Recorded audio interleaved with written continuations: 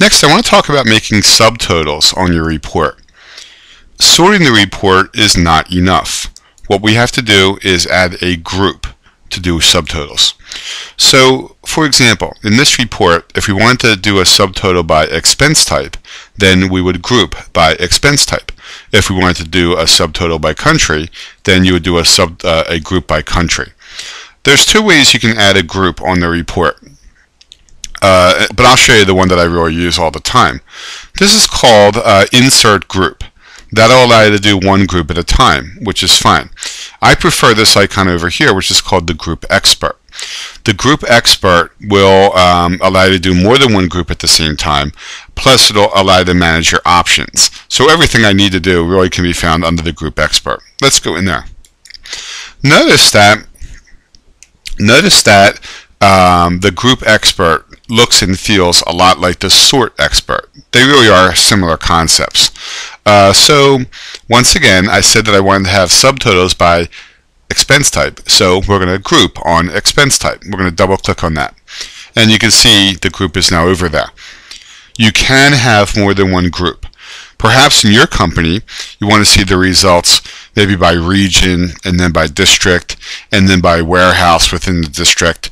So if you wanted to subtotal on all three of those levels, then you would group on all three of those levels. Alright, so you can pick more than one. In this case, we're going to group it by expense type. Notice how it says A for ascending. Let me show you how to change the sort order for your groups. We're going to pick on options down here. Now notice how it says in ascending order. So you're going to click on that pull down, and you can make it descending order. Specified order means you would actually pick your own order that has nothing to do with alphabetical. Maybe you have a special ranking or something. So when you pick specified order, you actually have to pick them one by one, but at least it gives you the flexibility to do so. And then the original order is the order that they appeared in the actual table. So we're going to pick on ascending order. I'm going to click on OK. The way I got to that screen was the options over here under the group expert. The group expert can be found on your toolbar. It's this icon right over here. When you move your mouse there, it should also say group expert. Let's see what happens when we make a group. I'm going to click on OK. OK, now let's go over to the left-hand side here. For each different expense type, or for each different group, it added a group header. The group header will appear at the top of each group, and then it also puts the group name in there. Now, you don't have to keep that there. You can delete that or change that, but as a default, put the group name. I'm going to scroll down. At the bottom of each group, or in this case, expense type, I have a group footer. Now, the group footer is where we're going to have our subtotals in a few minutes, but right now the group footer is empty. But that's going to be here at the bottom of each group. In this case, expense type. So notice just by adding the group, it makes the report a lot more legible. It's easier to read because now things are kind of sectioned off. Here's the entertainment section, and then the gifts. If I go to the next page, and that's going to continue. We have it's going to continue with the gifts, and then the hotel items, and so on. So that's what we did by adding a group. But really, I wanted to show you how to make a subtotal. To add a subtotal, adding a group is necessary. So that's why I had to go through that first step. So let's say for each different expense type, we want to subtotal the US dollar amount. So watch where we're going to go. We're going to pick on this icon right over here. It's called Insert Summary. A summary can be either a subtotal or a grand total. So let's pick on that. It says, what field do I want to summarize? I'm just going to move this window for a second. I want to summarize the US dollar amount. So we're going to pick on this pull down, and you see there will be one that's called the US dollar amount.